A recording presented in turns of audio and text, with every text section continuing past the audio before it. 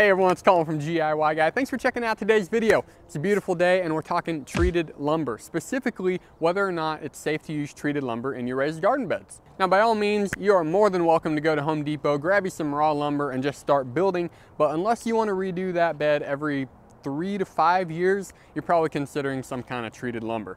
So in this video, we're going to talk about the two main types of treated wood, which are heat treated and pressure treated. Let's talk heat treatment first. So in the lumber world, this is called a controlled pyrolysis process, which is a fancy phrase for we bake the wood. So naturally, wood is a hygroscopic material, which is a bad thing because it means it exchanges moisture with its environment. So on a super humid day, it's going to absorb moisture. On a super dry day, it's going to release moisture. And all of this is bad because it encourages rot in your wood, and it also makes it easier for pests to break into your wood because it's going to be softer. So in this process, to kind of inhibit this hygroscopic property, basically they bake the wood at 130 to 200 degrees C. And this damages the hydroxyl groups in the wood that cause this property and makes it so that it actually has 50 to 70% less shrinking and swelling, mostly because it makes the wood harder. So the best part about this is that it reduces the amount of water in the wood, which reduces rot, which reduces pests, and at the end of the day, you have a more durable wood without any of the chemicals. Speaking of chemicals, let's move to the pressure treatment section, which is where all the debate is, because this is where all the chemicals are. And to be honest, there's just not a lot of definitive answers as to whether or not this is safe to use in your garden. And so the best we can do is learn about the chemicals involved and the process involved and make our own decisions based on our own risk tolerance. During the pressure treatment process, wood is infused with a chemical preservative. Most of the time it also includes some form of an insecticide, usually of the copper family. Think like copper sulfate, which is a popular fungicide. And it's these chemicals that are intended to prevent rot and insect damage. So I found a great video of the pressure treatment process on YouTube, but unfortunately it's copyrighted and so I can't actually put it in my video. But what I will do is link it in the description. It's about 1.5 minutes long, recommend starting it at 30 seconds, and it's gonna walk you through a quick video with some great pictures and great video content showing you exactly what the pressure treatment process includes. But no worries, if you don't wanna check that out, I'll give you a quick rundown of the process anyways. First, the wood is loaded onto a cart and then it's pushed into this massive chamber, usually 120 feet long, somewhere around there, and about 6 feet in diameter. The second thing they do is pull a vacuum on this chamber. This removes all the air and they replace the air with whatever chemical preservative they're going to use. After that, they increase the chamber pressure to 150 psi and they just leave it there for several hours. This is going to force all the chemical preservative deep into the structure of the wood. So after the time's up, they pull a vacuum, they get out all the excess chemical, and then they move it to a draining area. And this is kind of the red flag to me. They move it to this draining area and let it sit for 2 to 14 days, depending on how humid it is, and they just let it drip dry. Now to me, as a gardener, that's a red flag because it means that this wood is so saturated that the chemical is literally dripping off of it. So my first recommendation based on this video is do not go straight to Home Depot, buy brand new treated wood and use it in your garden. At the very least, use used wood or something that's been aging for a few months, just so some of that extra chemical is leached out. Otherwise, all that's going to go straight into your garden soil. So as I was researching, I came across a few quotes that were funny, but funny in the way like, why are we using this? Why is this something that we build garden beds with? And I want to quote them exactly, so give me 1 second. So the National Pesticide Information Center says, here's their first 2 warnings. The first one is, when working with pressure treated wood, we suggest you wear gloves, eye protection, and a dust mask. Okay, that's fair enough. Most lumber is probably going to say that just to cover their butt. The second one I thought was a little more interesting. Do not burn treated wood and do not use ash or compost from treated wood in edible gardening. So at this point, I'm getting a little bit skeptical, like why are we using this? And the third one I found was from the consumer safety sheet for one of the most popular pressure treatments out there, micronized copper azyl. And this safety sheet said, do not use treated wood for construction of those portions of beehives that may come in contact with honey. So from these 3 statements, I'm gathering 3 things. Avoid touching it, avoid breathing it, and avoid having it around your food. So I guess now I have this question, why in the world are we using this in our food beds? I continue to wonder this. Now, when I planned this video, my intent was to give you information so you could make a decision based on your own risk tolerance. And that's what I want to keep doing. So in this next section, I want to talk about the chemicals that are actually used in these pressure treatment processes. So like I said before, these boards are literally dripping with chemical.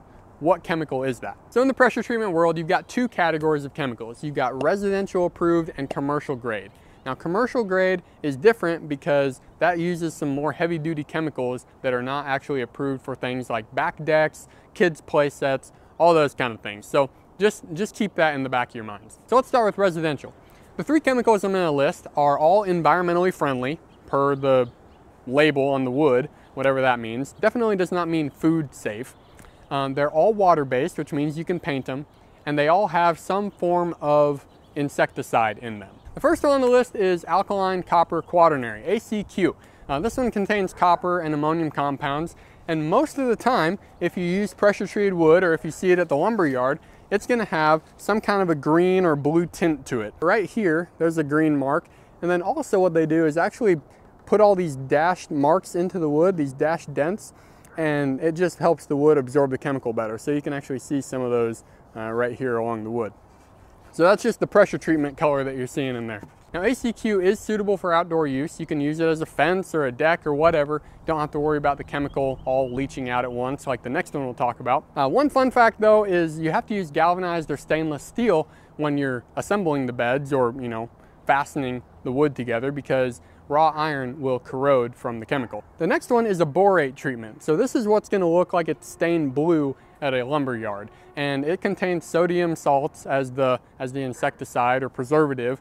And unfortunately, you actually can't use this one outside. So most of the time it's used in construction, some kind of framing, anything where you don't want insects to penetrate, but it's also not going to be exposed to the weather very much. The last one on the list is MCA, micronized copper azole. This is actually what inspired the video, because I found this little tag at the end of my board, which all treated lumber should have some kind of indicator what it's treated with. And on the back of this, it says micronized copper azole. MCA is super durable, and supposedly it actually leaches less copper than some of the other treatments. Yellow wood gives it a 15-year warranty. So if you're using it as a fence, you have a 15-year warranty. If you're using it in direct contact with like a garden bed, garden soil, you're probably going to get like 8 to 10 years out of it, I guess. So moving on to the nasty chemicals, we've got commercial grade. These are ones that you want to be aware of, because I would not recommend using these in your bed. So I'm sharing these with you so you're aware of the names. That way you can look for those stamps or labels on your wood. So the first one on the list is chromated copper arsenate. This is CCA. And this was developed in the 1950s. It was actually banned from residential use in 2003 due to the presence of arsenic. So once people found out about arsenic, it's like, why would I want to put that anywhere near my kid or my garden? So they just banned it altogether. The second one for you is creosote, which is coal tar, and then there's also one called PCP, pentachlorophenol. And both of these are used in utility poles and railroad ties. And I wanted to share that because I know a lot of people use railroad ties in their raised beds. And, you know, again, plenty of debate on the internet about whether that's safe or not. My take is if you let it age, you're probably in the clear, but I would definitely not go get brand new railroad ties and build a garden with them. The last one for commercial is methyl bromide. I want to share this one because this is what is used to treat wooden pallets. There's two types of pallets. You have heat treated that'll have an HT stamp on it, or pressure treated that'll have a PT stamp on it. So if you're using pressure treated, it's got methyl bromide in it. Now methyl bromide is very toxic as a gas, but once it's evaporated, once the wood's dry, the NPIC says it's not a big deal, and at such low concentrations, it's safe to use. You can touch it and not have to worry about it. In my opinion, if it's super toxic as a gas, it's probably not super safe as a liquid chemical either. So there's your list of chemicals. Use those in your own, risk evaluation. But the next thing I did was try to find some expert opinions on whether or not these chemicals in treated lumber can leach into your soil and also be uptaken by the veggies in your garden. The NPIC tried to answer this question, if plants could take up these chemicals, and what they really concluded was it's possible, but there's not a lot of research that's been done on it. So I've got a couple things that they mentioned. The first one they said was they believe that chemical levels from treated wood may be higher in roots and fibrous plants, think carrots or potatoes, anything that grows underground, while other studies suggest chemical accumulation in the leaves. The second thing they said was that generally preservatives tend to move less in organic rich soils. And they actually cited a study that said carrot and lettuce plants actually absorb less arsenic in compost-rich soils. So add more compost and your risk of absorbing chemicals will go down, according to this. The next thing I looked at was whether you could use treated lumber as an organic farmer. And the rule is, the NPIC says, lumber that contacts food, animals, or soil may only be treated with substances on the national list of approved and prohibited substances. The only item we talked about that had a prohibited substance on the list was chromated copper arsenate. This one contains arsenic, which is prohibited in organic farming. Well, if you made it this far in the video, hats off to you. You actually want to learn this stuff. I know I went pretty deep here with a lot of this information, but I tried to give you some quality information so you can make your own decision, not just an opinion from me one way or the other. So as we conclude this video, if you decide to use pressure-treated wood, unless you're the type of person that throws caution to the wind and drinks chemicals for breakfast, I suggest you follow at least a few of these tips. If you're using treated lumber, there's 5 things you can do to reduce your risk. The first thing you can do is use a plastic or rubber barrier between your treated lumber and your garden soil. This will prevent any leaching into your garden. The second thing you can do is let your raised beds age a couple months. Let them sit out 2 to 3 months in the elements. That'll leach out a lot of the excess chemical, and then you can fill them and plant in them. The third thing, which I highly suggest, is plant your veggies 3 to 6 inches away from the wooden raised bed. Don't butt your carrots right up against the wood. You're just asking for chemicals to be taken up by them. Number 4, this one's just good grocery store and eating practice. Wash and peel your veggies before you eat them. Specifically your root veggies that are in direct contact with the dirt. And then finally, this one's just kind of a light recommendation, but you can use a dust mask if you're ever cutting treated lumber. Well, there you go.